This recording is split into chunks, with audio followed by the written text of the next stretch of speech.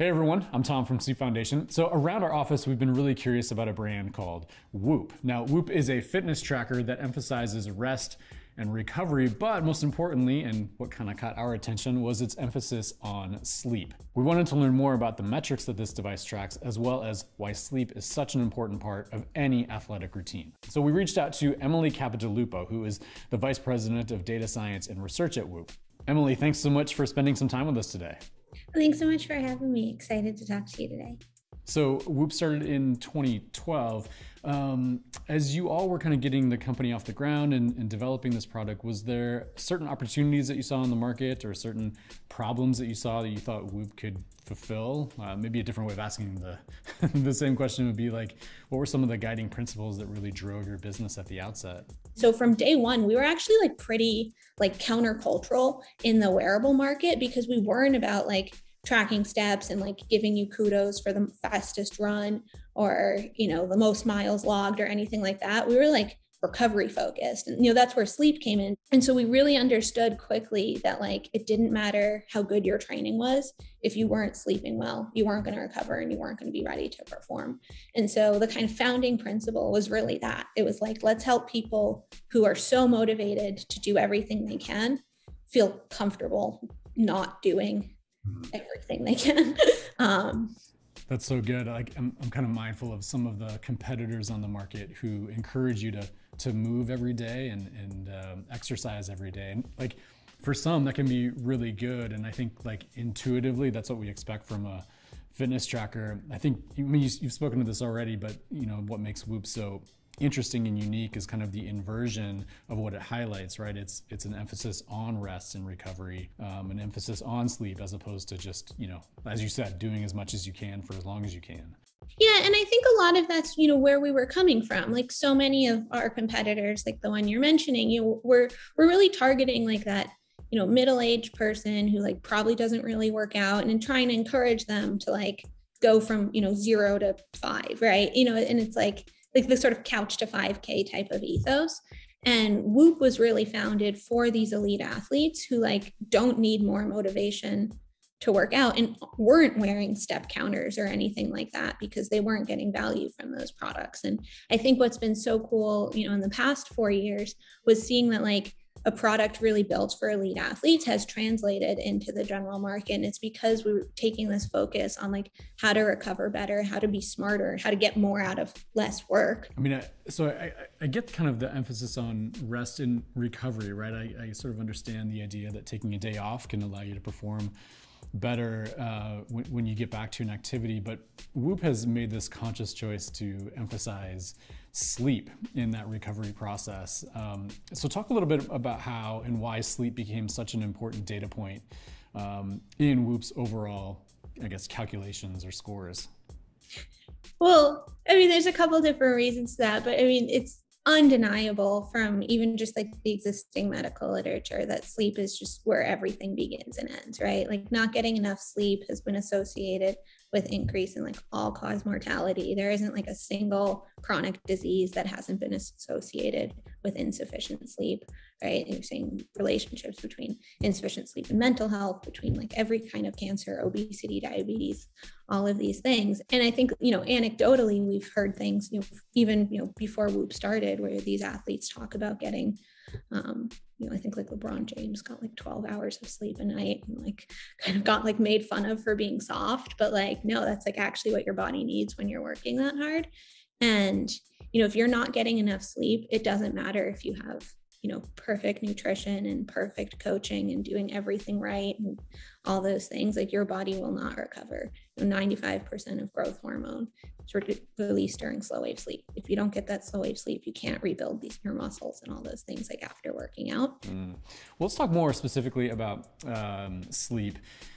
So what are some of the, data points or specific kinds of metrics that Whoop is collecting on users to create maybe this overall sleep score in the app? Yeah, so at the raw sensor level, we're tracking heart rate variability. So that's the change in timing between consecutive heartbeats. We're also obviously looking at motion. We have a 3-axis accelerometer on the device. And then from these signals, we can derive things like respiratory rate, and a number of other kind of intermediate signals. And then we use those to first track sleep. So we detect the periods in which you're in bed, and then we compare those things night over night. So not just looking at nights in isolation, which is what a sleep lab would only ever see. So they can only get insight into pretty extreme, clinically significant things. But there's a lot of more subtle, interesting information when you look at these, for a whole year, every single night, and how those patterns change. And so we're looking at things like that as well. Yeah, you mentioned the heart rate variability, and I'm mindful that when I open up the app, heart rate variability is one of the key metrics that Whoop tracks. Why is that such an important thing for Whoop to keep track of? So one thing people don't realize is our hearts don't beat like a metronome. So if your heart rate's at 60 beats per minute, it's not beating every second on the second. That's actually an average. But what you'll see in a healthy heart is it'll be 1.2 seconds, then 0.9 seconds, then 1.1 seconds, then 0.8, right? And so it averages out, let's say, to about 60 or something. And that variability comes from inputs of your nervous system. And the reason why is because we get this whole pile of stimuli, both internally and externally, that our nervous system's supposed to be listening to. And so that could be hey, it's time to sleep, right? That's a calm down stimulus. And then there's also oh, there's a lion, I better run away, right? And so we want to make sure that these types of stimuli that are going to these two opposing branches are both being listened to and not one half being ignored, because that means that our body's literally missing the memo, and stuff isn't happening. And so by looking at heart rate variability, you're measuring how much are we listening to both sides, which is how much am I sort of basically doing what I probably should be doing. So that could just mean maybe taking a day off or two. Yeah. Right. So that stops stimulating that activating side, kind of gives the deactivating side a chance to be listened to and work through its agenda. So one of the things that you mentioned at the outset was part of your job was to compare some of what the data Whoop straps offer to kind of those more gold standard tests like polysomnographs. So based on your experience and based on the research you've done, how do they compare? How does the Whoop kind of stand up to some of those more costly gold standard tests you would get in a sleep lab? Yeah, well, we're really proud it to be, the most accurate sleep tracker on the market. And one of the reasons that we've been able to do this is because the product, from the hardware up, is purpose built for this.